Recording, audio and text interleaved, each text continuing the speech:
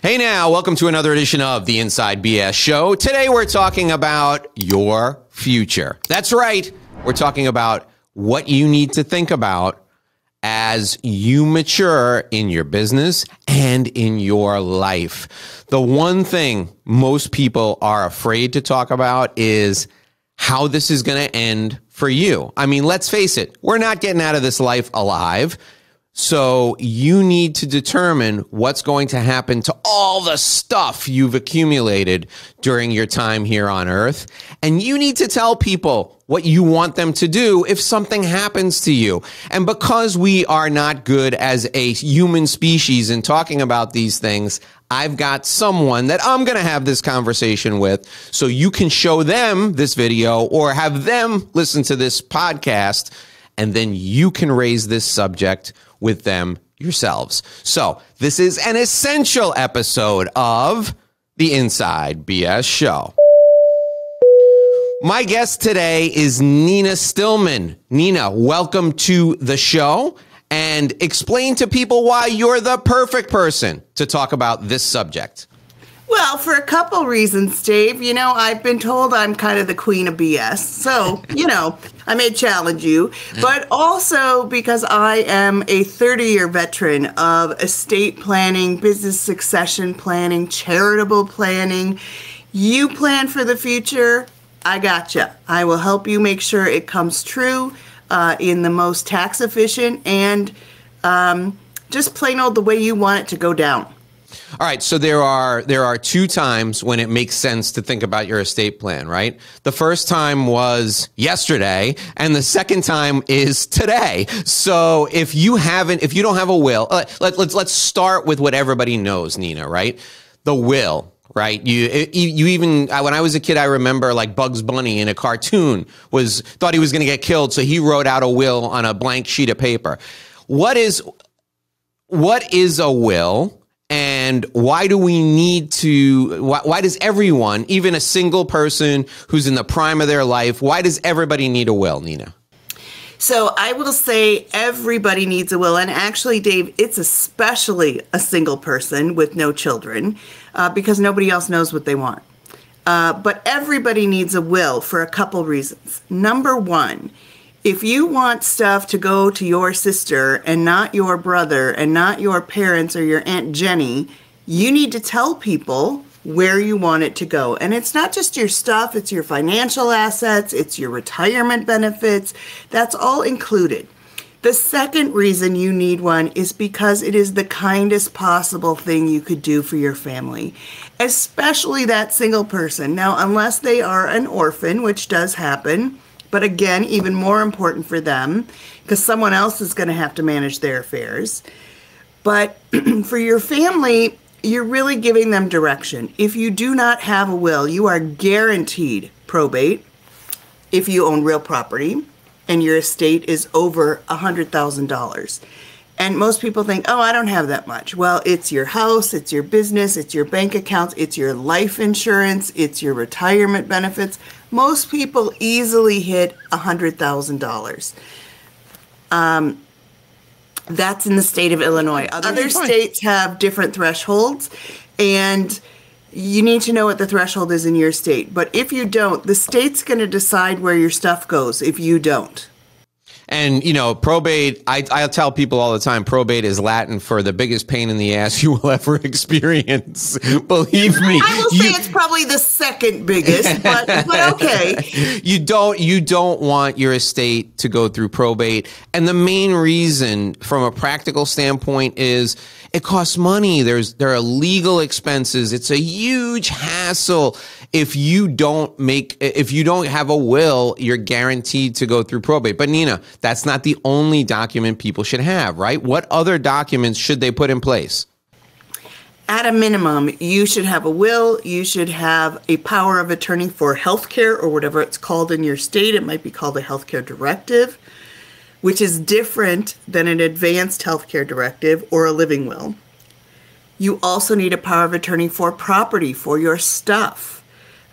You probably should have a living will so that your relatives know what to do and when to pull the plug or when not to pull the plug if that's not your desire. If you're a devout Catholic, or you just really would like to donate organs and you really don't want, either way, you need to let people know how you want to be treated if you cannot speak for yourself, and when it is okay to terminate your life if you're not coming back to a meaningful situation.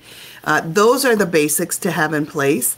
I also throw in a HIPAA release, which is the document that allows your doctors and your insurance companies to share your medical information. And in the event, gosh forbid, that there is a question of malpractice, you need that HIPAA release to get the documents that you need or your family needs to prove that there might have been a problem. Okay, so somebody comes to you and they sit down, they do all these documents with you. And then what's the next step? Did they tell their family, hey, if something happens to me, you call Nina? Is that how it works? And then when they call you and they say, hey, Dave Lorenzo got hit by a bus, you have all his documents, and then you move forward and take it from there? Is there then there's a formal, do you sit down with them and do a formal, hey, here's the reading of the will? Okay, all right. So explain that process. There's no technical reading of the will, but the people that are named in the will get to know what's in it and what is coming to them. And basically, if all Dave Lorenzo has is a will, yeah, we're going to sit down and reevaluate what assets he had when we made the documents and what assets he has now, and see what the next steps will be. If we have things like, if Dave Lorenzo's married and his house is titled jointly with his spouse, we may not have to go to probate, because that can go directly to the spouse if everything else is settled.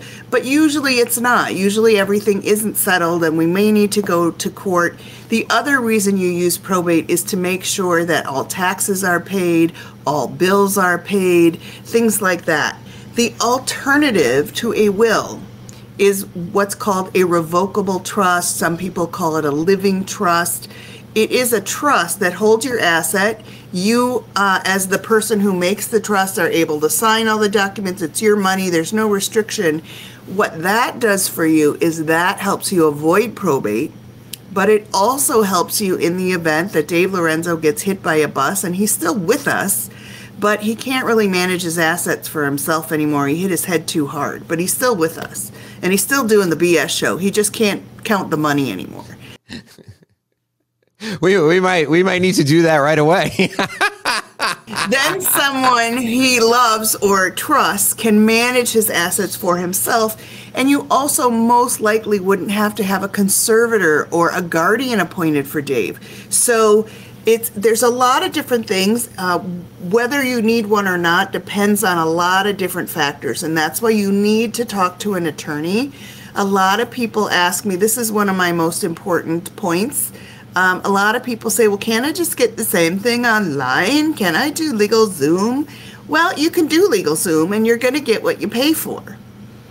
Yeah, and the problem with LegalZoom and those services is they're not lawyers. They're not practicing law. They are form-filling programs. You fill out a form, and whatever you fill out comes out in the document. You may have done it incorrectly. They can't tell you. If you want to talk to a lawyer, you have to pay more. So why don't you just go to the lawyer in the first place and get the right plan set up for you? Well, and that's the thing. The documents are crap. The documents are nothing. It's the plan that you want. It's the plan that you're paying for.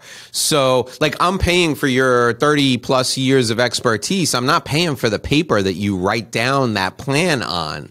So, if I have an issue, am I going to call LegalZoom and they're going to say, "Oh, Dave, let's update those documents"? No, but if I buy another asset and I don't want it titled in my name, I can go and I can say, "Nina, can we set up a trust that can own or hold this asset so that, it's protected in case something happens?" I mean, that's the value in working with a lawyer. It drives me nuts because I'll be walking up and down the aisles of Staples and you'll see Staples sells a document that's a will, and it's basically a fill in the blank thing. And I think to myself, how is this? First of all, how is this not unlicensed practice of law, or how is this not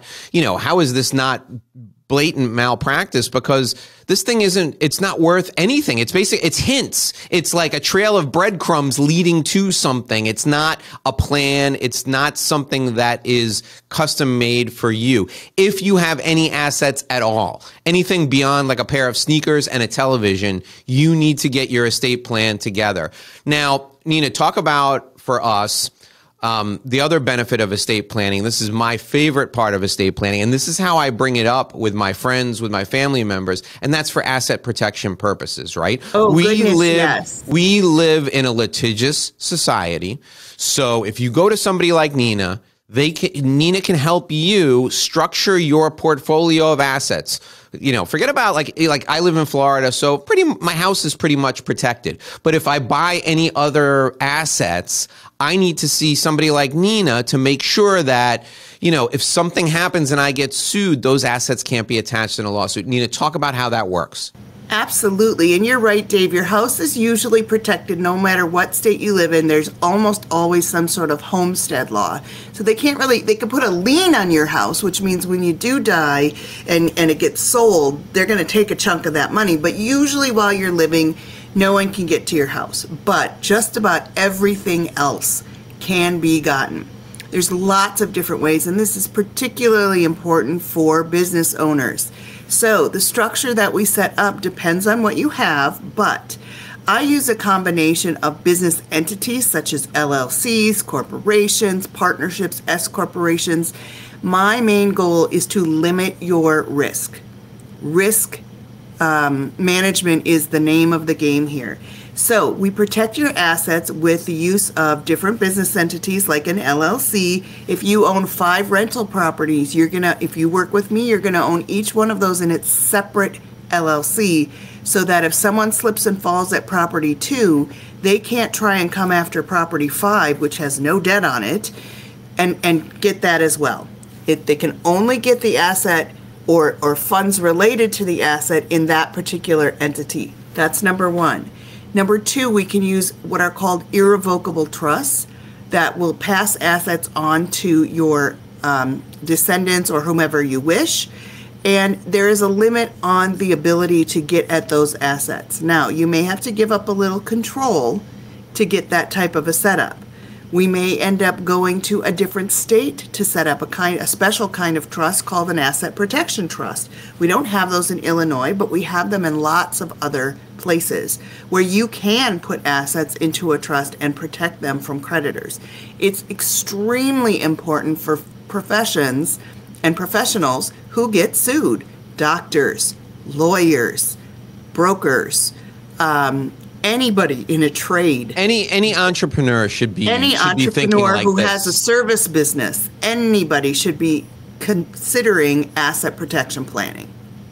Now, Nina, you learned a lot about risk from your dad, right? You learned from Absolutely. So talk about that. Explain to folks how I love the way you talk about the education you got from being in an entrepreneurial family. So explain to folks what we're talking about. Sure. My dad was a serial entrepreneur. He worked with his best buddy. They met at their the first time they worked together, they met, and pretty soon after that, within a few years, they left and formed their own company.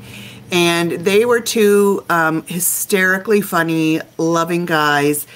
But the most important thing, number one, was they took care of their people. And number two was risk management. So I learned about those things at a very early age. I jokingly say I got my MBA at the dinner table. And I've known from the time that I was 10 years old to own your real estate separate from your operations and, if possible, separate from your inventory in order to protect those assets from creditors and claims.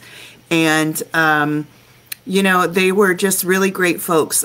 When my dad explained to me one time, their business went through a lot of ups and downs. In fact, when I was applying to college, unfortunately, this is how old I am, their comptroller, I don't think those even exist anymore, embezzled from those guys about $375,000. And that was in the early 80s. So that was a heck of a lot of money back then. And so I was limited to where I could go to college. But what my dad told me, aside from that, was he took a cut in salary, if not all. And whenever the company was in a situation where there was a downturn, he and his partner would cut their salaries or forego their salaries before their people ever did. And if people had to take cuts so that everybody could stay working, they would work that out. And then they were the last, my dad and his partner were the last to get their salaries restored. So I really learned about putting other people first, to be a leader who lifts from the bottom, not stands on top. I don't care for leaders who stand on top and say, look how great I am. Yeah. I really believe you should prop people up and say, look at how great these people helped me make our company. Because really, your day-to-day folks are the ones who really make your enterprises what they are. People don't leave jobs because they're miserable.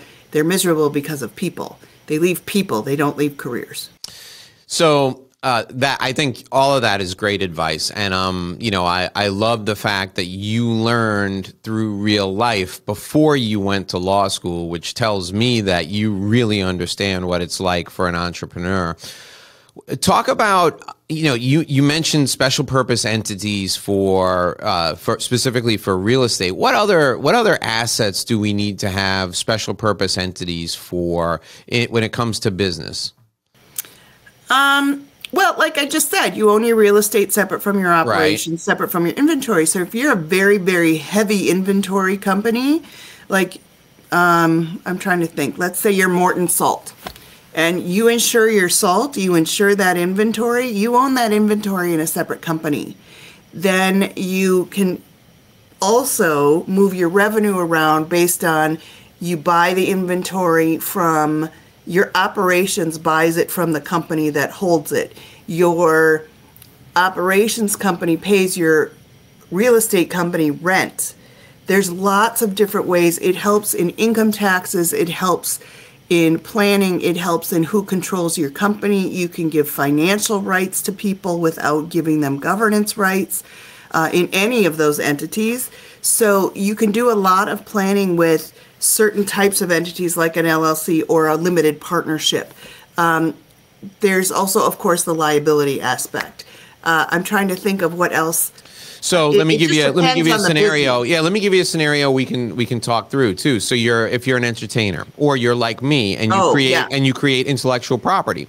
My counsel to folks all the time is you take the intellectual property and you separate it. You have it owned by a separate entity, and this way it's completely protected. If your operating company gets sued, they can't touch the IP. The operating company can go into bankruptcy. The IP is still there. The perfect example. Can start all over again. Now, here's the thing, Nina. The perfect example is Prince. Explain. You're Minnesota. Here's where Minnesota.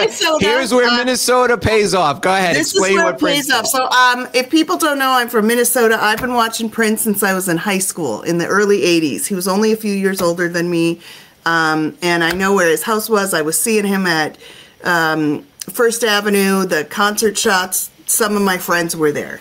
So here's the deal. Prince did not have any estate planning documents, which for various reasons, mostly his religious reasons, he was a Jehovah's Witness and didn't think he was going to die. They believe in life going on ever after.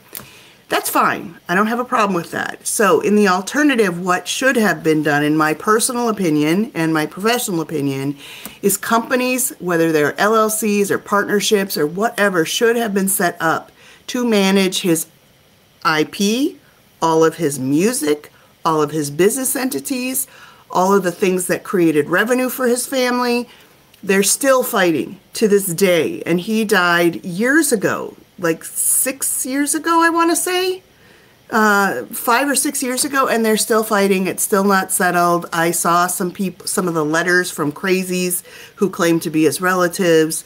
They were literally had mental health issues. I know a couple of the attorneys on the case. It was nuts. And if they had just set up if his management had been wise enough to consult an attorney and just set up some entities, they could have still been employed because they would have helped manage the assets. The assets would have generated revenue, which that's what would have been distributed, not the stuff itself. It's just unbelievable, particularly with IP. Like, copyrights, patents, trademarks, all those things can be licensed, And which that's is the other how thing. they generate the Yes. money. So every So time you hear Purple Rain played somewhere now, any Prince song played somewhere now, there's money made off of that. And now it just depends on who it's going to. Okay, so I want you all to think about this. There is that structure. That's one of my favorite things. Having a separate entity own your IP, or having a separate entity own your inventory, or putting your high risk assets in a separate entity.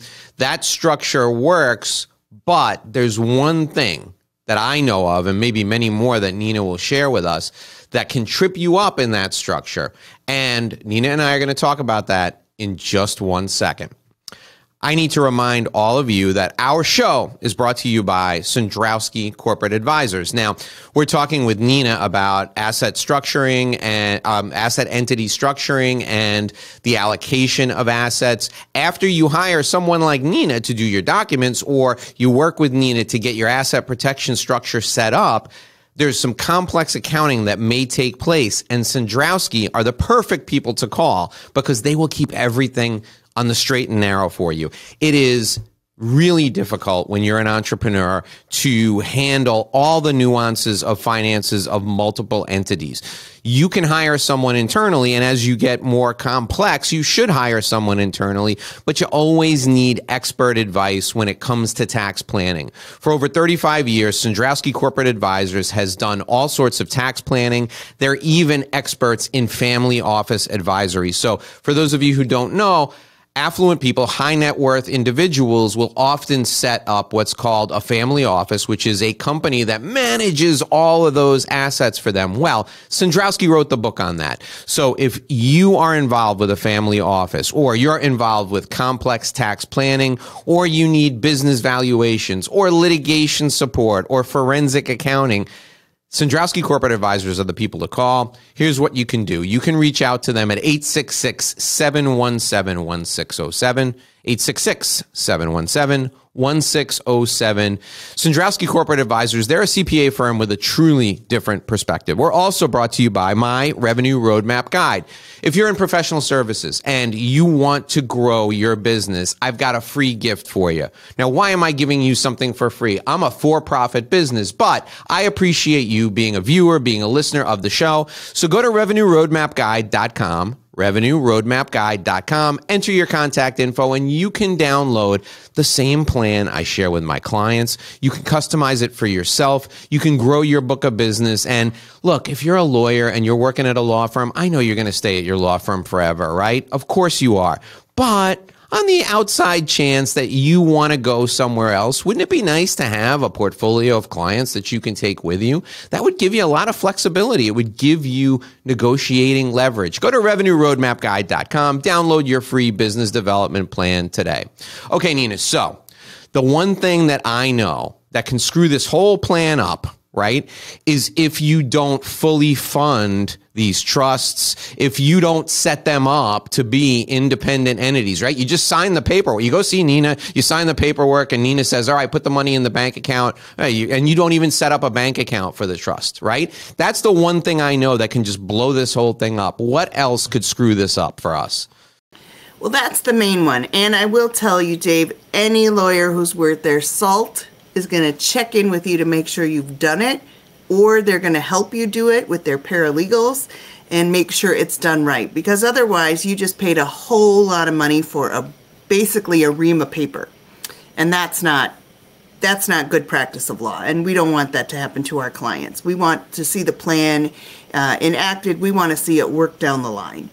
The other things that can mess it up are if you change assets, if you don't check in with your lawyer, if you hear about something in the news and you go, uh-oh, I just did something like that, it'll be okay. It's not going to be okay. Mm-hmm. Check with your lawyer. That's what we're here for. The biggest issue that I see business owners, or mistake, frankly, that I see business owners make is they don't want to call the lawyer because it's going to cost too much. Well, it's going to cost a heck of a lot more if there's a mistake and you don't catch it early. and can do something proactively. If you wait till, gosh forbid, you pass away in the chair, because no business owner is going to actually retire. They're just going to die in the chair, right? If you wait till that time, then your family has to clean up the mess. Don't wait. Talk to your lawyer. It's a relationship. Getting an estate plan done, having your business succession plan done, even just your business lawyer, it's not a one-off transaction. This is a relationship. And you should be checking in. Your lawyer should be checking in with you. When they find out about law changes, they should be sending out letters to you. You should be hearing from them. This is not a once every couple of years thing. My biggest clients and I talk, I would say on average, once a month. Yeah, I think that's great advice. That's the biggest thing. I think it's great advice. And I think anytime there's a life event, they certainly should be checking in with you. I would put it on my calendar if for no other reason than to make sure that your documents were still up to date, to have at least an annual review. I know so many people who they'll sit down with you and then it takes them 3, 4, 5 months to sign their documents, and like the whole world could change in the time period it takes for them to I have a client right now who we started working on their stuff. They're an interesting couple. They're green card holders in the U.S. They're great. They're entrepreneurs, worth quite a bit of money, and they're from another country in the Caribbean. And he unfortunately contracted shingles, and we haven't been able to finish his plan because he can't do much. And so we're waiting, and that's even in the pandemic where we're doing everything via Zoom. Zoom, yeah. So. Don't wait. Things can happen, and thank goodness he's okay from the shingles. But God forbid he had contracted COVID and died. He wouldn't have a complete plan. No, yeah, and you don't. Nobody. That's the scenario that would keep me up at night. Right? We started the plan, and then I got sick, and I didn't finish it. And right. You like something that's half done is almost worse than having nothing.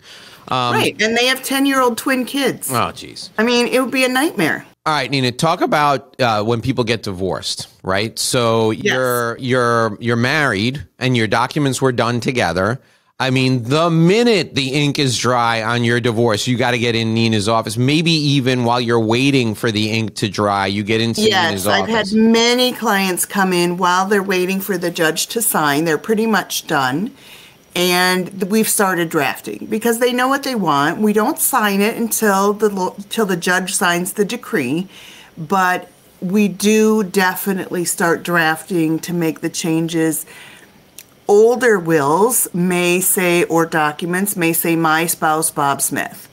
Well, you're not married to Bob Smith anymore, but it doesn't mean that it's going to go to your new spouse. It doesn't mean it's not going to go to Bob Smith if you're not remarried. You have to take care of that. You really have to have that in your documents. You want them updated.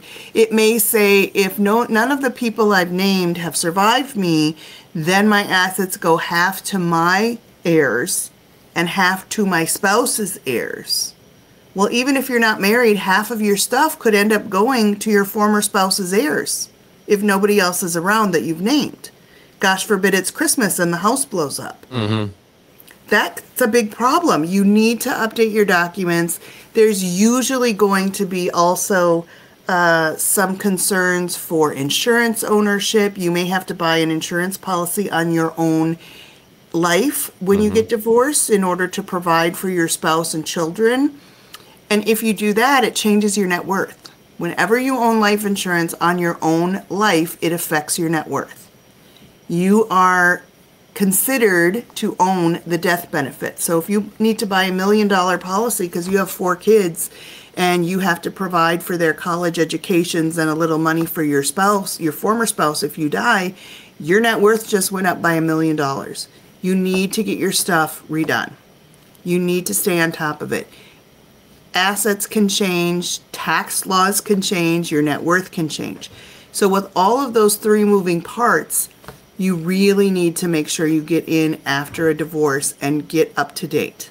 So if you have minor children, and I don't know the answer to this, I'm thinking out loud here, right? So you have minor children, and you're, I say minor children, not that I'm minimizing the children. They're below the age of majority. Yes, right. So you have minor children, and you have a $3 million policy because something happens to you, the children have to be raised, and then the college has to be paid for.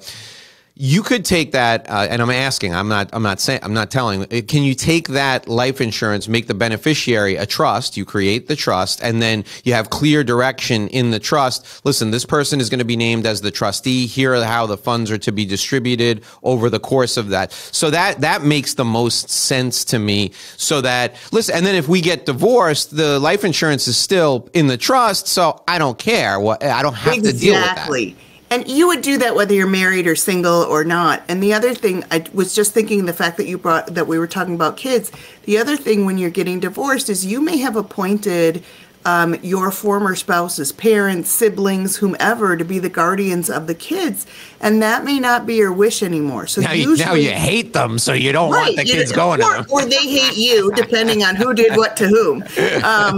So the case may be where it's not appropriate any longer. It is appropriate. Maybe you do still like them. You and the spouse grew apart. That's fine. But if it's not appropriate, usually what the document for a divorced person will say is, in the event of my death and any of my children are minors, if their remaining parent cannot or will not be the guardian, maybe the remaining parent isn't around anymore, maybe they're disabled, who knows, then you need to name new guardians for your kids if they're minors. Mm-hmm. And that, it happens a lot, actually. It's a really sad state of affairs.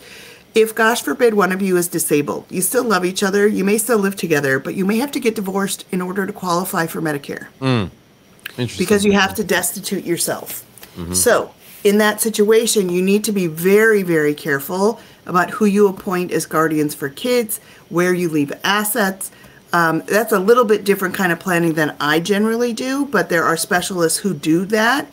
So if one of you in a couple becomes disabled, really to a point where you're not going to be able to work, you qualify for disability, and it could be fatal, you need to think about your means and the cost of supporting the other person, and you should consult with someone about what is the best way to proceed.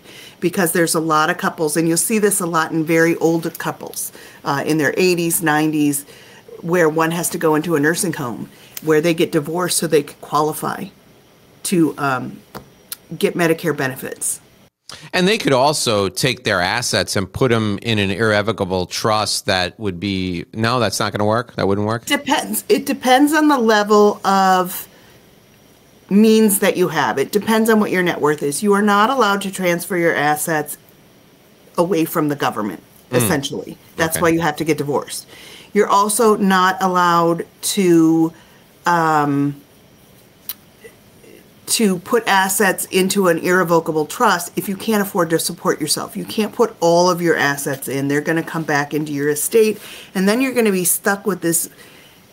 That's a really bad situation because you're stuck with this irrevocable trust. It can't be changed, but you're still going to get taxed as if you own those assets, but you can't get to them. That's the worst of both worlds. Yeah, no, you don't want that. You're still going to be taxed as if you own them. That's a big problem. And again, sounds like a great idea, but you need to consult with a professional before you do these things.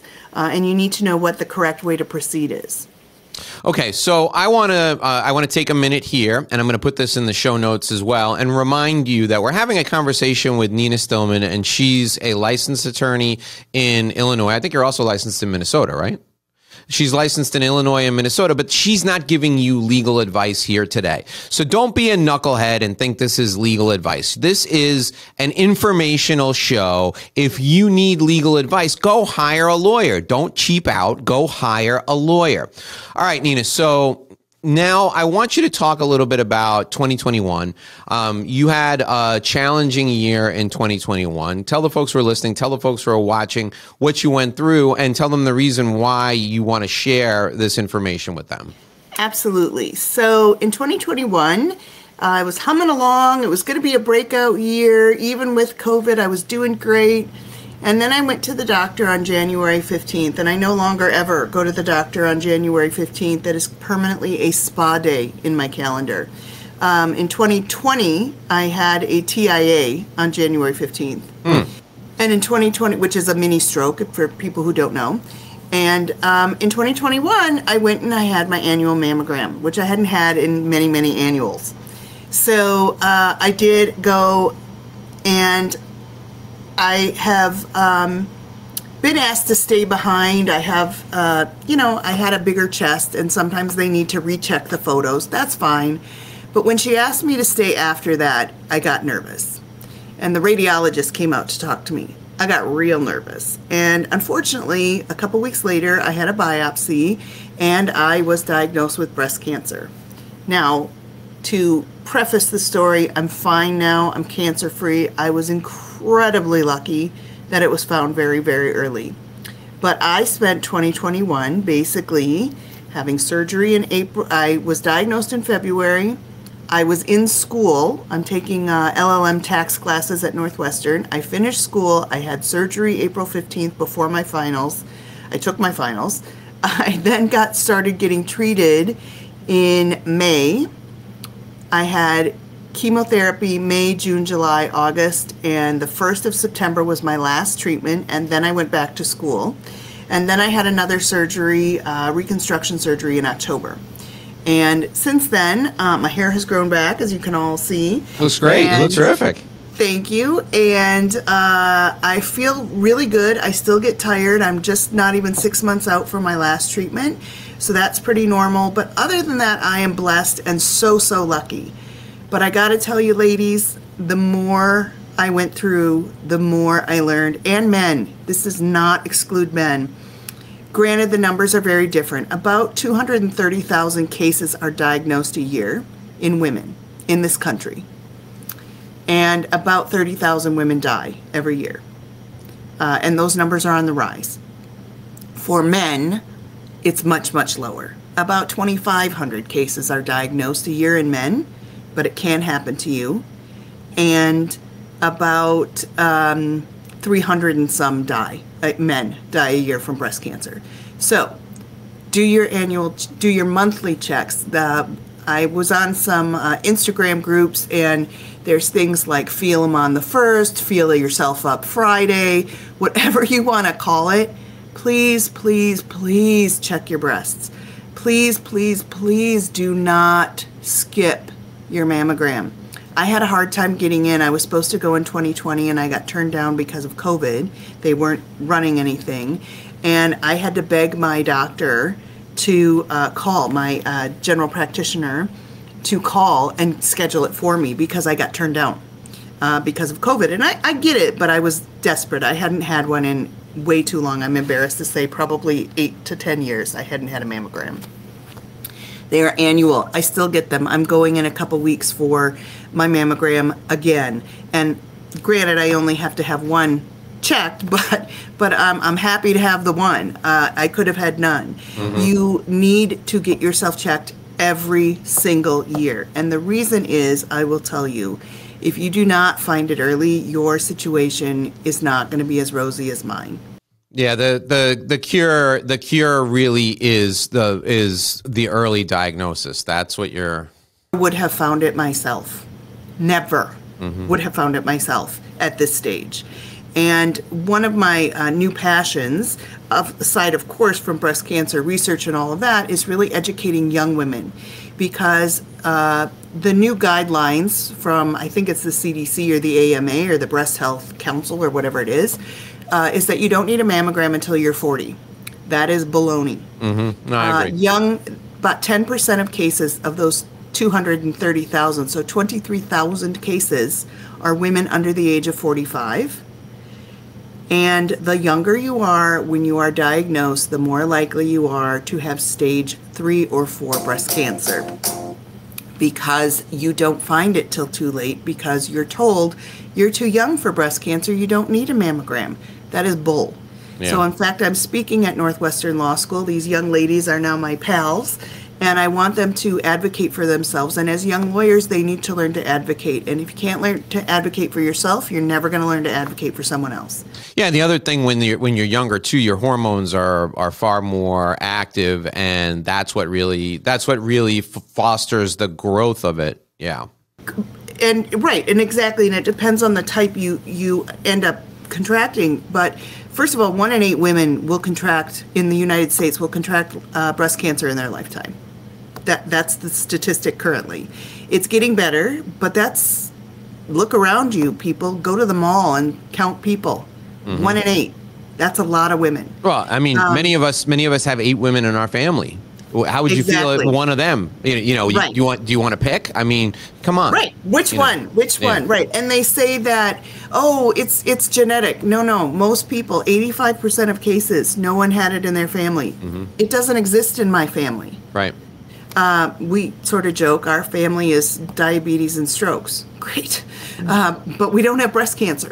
It is the BRCA gene. They talk a lot about that. The BRCA 1 and 2, they are actually gene mutations that are very common.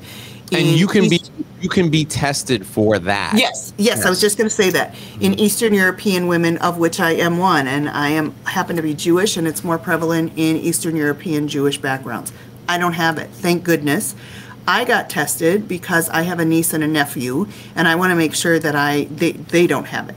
I do not have it. I'm lucky. But here's the problem. They only talk about BRCA 1 and 2. There's 7 others. There are 7 other gene mutations that you could have that give you a much greater increased chance of breast cancer. So my biggest message on this particular point, please, please, please get checked. Do not skip your mammogram. If you are younger than 40 or 45, advocate for yourself to have a mammogram. If your doctor says no, change doctors. I'm not kidding. Change doctors till you find a doctor who will give you one. You may not have to have one every year if your breasts are clean, but please get checked. Gentlemen, the signs that you should look for, because you're not going to go in and get a mammogram, but trust me, men get them. You should look for any changes in your nipples, any discoloration, and at the worst point, God forbid, any bleeding from your nipples, lumps under your armpits. If they are not happening at a time when it might be humid, Dave, you're in Florida, it gets humid down there a little bit, but if it's not, if it's winter and you're still feeling a lump on your armpit, please go get checked. Please, please, please. It's not anything to be embarrassed about. It's your life. People say to me, how can you talk about it? Because it was my life. So you'll notice I wear a lot of pink ties. I have probably 20 pink ties. I wear pink all the time, and there's a reason for that. Whenever somebody compliments me on my tie or asks a question about my tie, I tell them this story. My father was in his 60s, and he went on an aggressive weight loss, actually his 70s, his early 70s, went on an aggressive weight loss program, lost a lot of weight. And he was taking a shower and he was washing himself and he felt something unusual in his breast. He went to the doctor and the doctor said, we should, I don't know what that is. His general practitioner, we should have that checked out. And it turns out he had a mammogram and it turns out he had breast cancer. So my parents being very typical Italian Catholic parents, it was the end of the world, right? The whole, I mean, look, I'm not making light of it. I can make light of it now because he's perfectly fine. But we didn't know what to do. Fortunately, I have a very good alumni network in the college I went to, and a graduate of the university I went to happened to be one of the foremost experts on breast cancer in men. I went through my alumni network and called and actually got my dad an appointment with this doctor. And the doctor, he's since retired. He retired during COVID, but the doctor was amazing, guided my dad through it. My dad had a mastectomy, had his breast removed, had radiation, didn't need chemo, and he's on tamoxifen now, which is a medication that he takes. But the thing is, fast forward now to last year during the pandemic, I lost weight and I felt something in my breast. And I thought to myself, oh, shit. you know, you got to be kidding me. So I immediately that day made an appointment with my doctor. I went and had a mammogram, which is, by the way, it's an interesting experience. God bless you ladies for going through that. Yeah. So, but it turns out mine was nothing. It was just fat. But the deal is the minute you notice something abnormal, you got to go get checked out. I can't tell you how many people have told me the story where I knew it was there, but I let it go. You know, that's the only thing, I shouldn't say the only thing, but the best thing is to get it early so that you don't have to worry about it. Yeah. I mean, I will tell you, my tears are kind of springing into my eyes because I think of you and how scared you must have been, and what a scary experience for your dad. Men, it is scary, but please don't wait. Please don't wait. And that is the problem with younger women. They're told they're too young, so they don't think it's anything. Well, Planned Parenthood, so you can go to a clinic. Like, if you're a young woman, you can go to a clinic like Planned Parenthood, and I think it's free. I think you can go. It should be free. I think in it's Illinois, free. It's free. Yeah. Every state has their own guidelines, but I'm pretty sure it's free everywhere. It may not be. I don't want to assume. But in Illinois, I know it's free. I think it's free in Florida. Yeah, it is. When my wife was in her 30s, she was too young for the insurance to pay for it. Right. We used to go every October. She would go. So it's so worth it to know that you're healthy. And at a minimum, ladies, if you are below 40 and you do get one, you have a baseline. Maybe you only need to go every other year, or if you feel something weird for a couple of years. But please go get checked. I have a girlfriend who I actually met through this Instagram network, and it turns out she's actually a friend of my niece. My niece is a professional dancer in New York. Oh, wow. And this young lady is also a dancer, and they've danced together. And this young lady is 33 years old. She is on her about 115 treatments, which means chemo, radiation, something or other. She's had metastatic breast cancer since she was 27. She has been dealing with this for 7 years. Most women with metastatic breast cancer, younger or older, don't make it past 2 or 3 years. 7 years she's been going, and I'm so proud of her, and I love her so much, and just can't support her enough. She's amazing.